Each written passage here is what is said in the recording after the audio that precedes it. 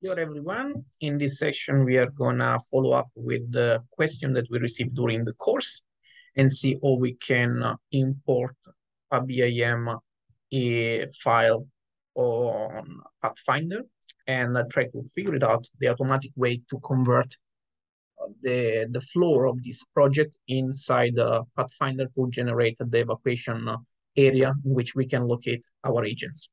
So here in the screen, you can see that I open one of the default project of Revit, and we are gonna pass in the 3D view of this house. And the first step, if you have a BIM file that you have received by your colleagues, is to export it in an IFC file. Do so, you need to go to File, Export, and select IFC. In my case, I'm gonna locate it in a folder in my desktop. That's great. Folder, BIM to Pathfinder,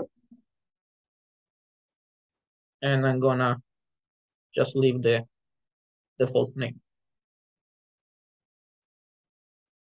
You will see that Revit is gonna take a bit of some time to export the file, and slowly it's gonna convert everything in our famous IFC file.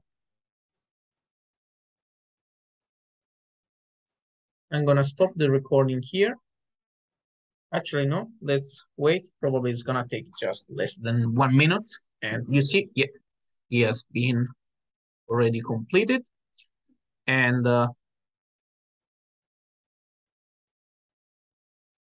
if we go in our folder, we will find the EFC file. And as you might remember, this file can be opened in a text file, and it will look like something like this. So this is saved on our folder. Now we are gonna go and open Pathfinder, and you will see that in File, you have the possibility to import an EFC file. So let's go in the folder that we just created. It's called BIM to Pathfinder, and this is our file. Let's try to import it. For the sake of this exercise, I'm gonna just leave the default measurements. I already checked that it's gonna give us a reasonable model.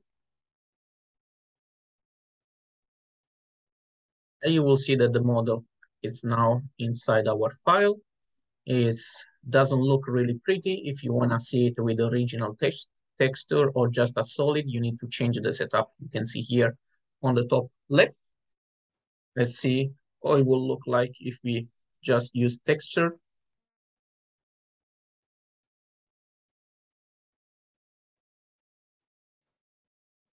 There it is. You can see with the texture how our model is looking like. So the next step, you can see that all the hierarchy of your model is right here.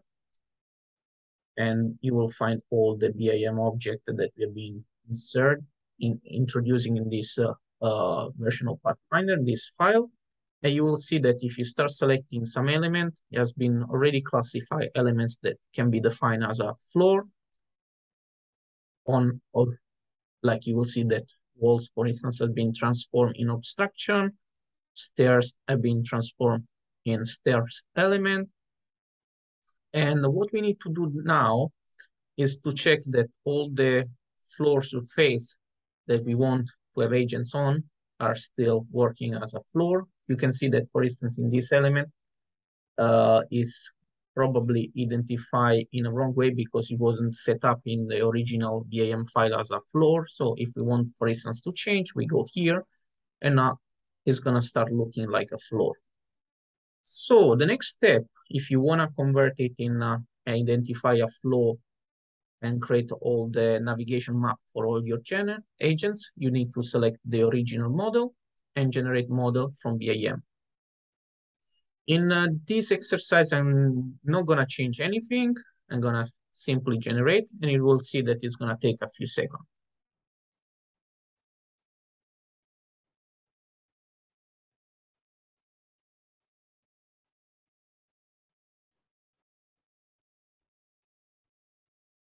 And it's almost there.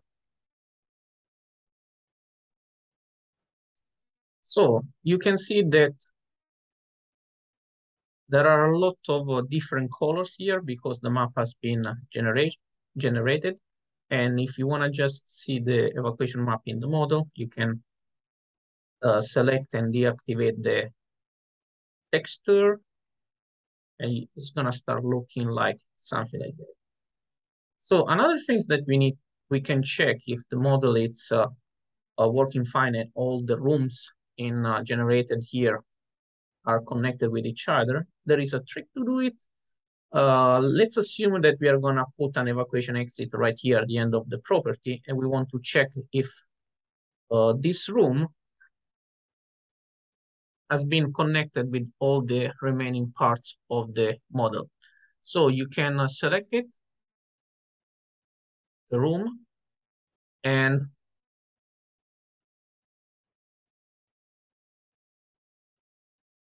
it's not showing what it was supposed to show. Let me go in the texture mode and try to select this evacuation. Yeah, now it's working with the texture, and I'm gonna to select all the connected components. That means that we are gonna check all the component, all the other rooms that are connected. And so if there is an agent in any other of those connected rooms, he will be capable to reach this final space. And I'm gonna put the entire graph because I want to see in the full model.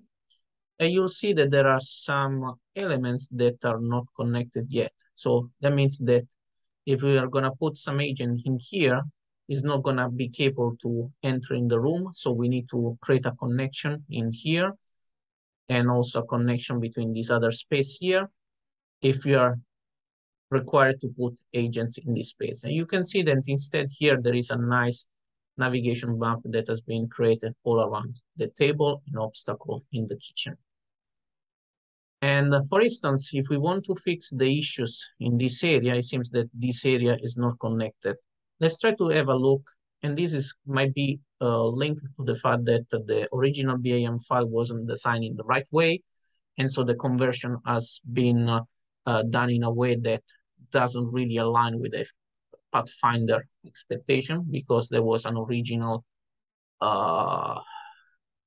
error, if we want to call it, in the original file. So let's go back and see what happened here. You can see that there are some element here that has been designed as a floor that doesn't really make sense in here. So we might need to check and deactivate some of those elements or delete them, our flow that have been connected like in the wrong way. So what I'm gonna do is to remove this object and check if there is another object. And probably what I'm gonna try to do is to recreate those stairs and connect. Let's go from the top view, reconnect these two floors. So let's put simple stairs from here to here. And of course, then you have the possibility to modify the size of those stairs and customize as you wish. And actually, it's gonna be connected with this part of the floor. Now it looks much better. And you will always have the possibility to modify this and make it wider and aligned. Let's try to put it, for instance, 3 meters for this exercise. And it's roughly giving us a good representation of the stairs in the BIM. But of course, you can always read the exact measure and put it there. So let's try to recheck if now this part of the BIM conversion is aligned. It's connected. And you can see, it's working now. Also, people that we will evacuate, we will put in this area can be now capable to reach the final part of the property and evacuate. So what we can do now is just to test that the model is working fine. And what I'm gonna do is just to add a simple exit from the area in here and start locating a few people in this area, in our kitchen.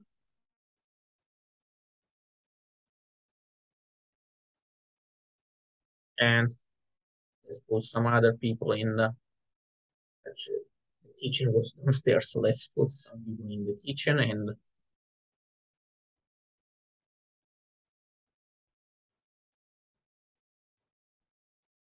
here. Let's try to put single agent just to figure it out if it's still working. And let's try to run the model and see if the agents are capable to evacuate or if they get stuck in any object, one obstacle in the simulation. So it seems that the simulation has been run correctly. And now you can see that here we have a nice representation of the model. Probably you won't be capable to see all the evacuee. And you can go here and check and put it back to wireframe if you want to actually see them moving in the space. And if we play the simulation, you will be capable to see they are capable to move in the space and reach the final exit. I'm gonna go back in the realistic view and see what happened. Our agents that are now accessing the room out.